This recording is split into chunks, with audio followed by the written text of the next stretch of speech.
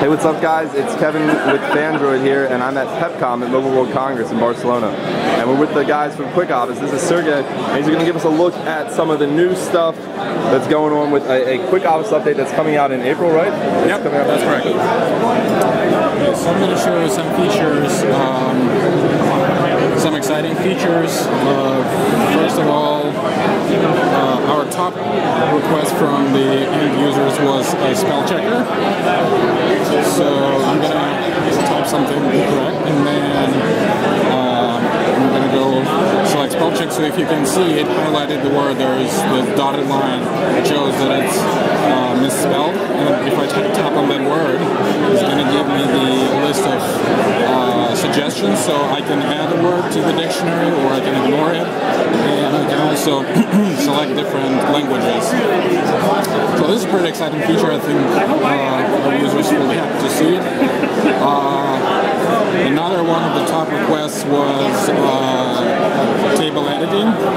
So what I can do is I can drag and drop here, and you can see how it dynamically changes the table format. I can format my cells. I can select a style for the tables, and of course, all of our features are fully compatible with Microsoft format, so it's going to save it all back to the document.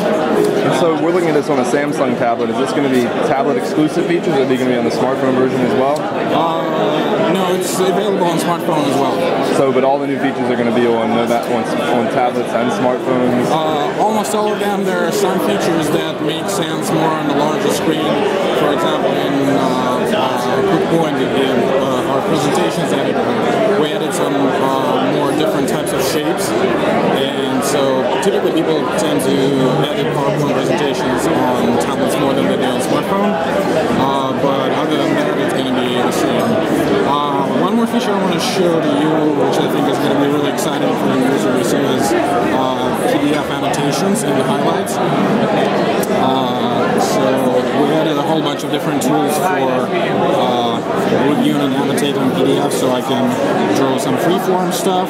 I can circle around different elements. If I want to add a comment somewhere, I can go and add either a sticky note, which will let me put some text in here, and it's going to attach this note. I can move it if I don't want it, or I can delete it. And if I want some more text, I can add a text box. And then if I want to say a lot of stuff here, this is the way to do it. And this is all saved back to PDF formats. If you open it on the desktop, you can see all these annotations. Can you save it in a way where if you open on another device, you'll be able to edit it more, or will those all be saved onto the PDF? I can edit this one more. So when I select the shape, I still have, I can first of all change the lines of the existing annotation, or I can change the text, or sorry, the color, or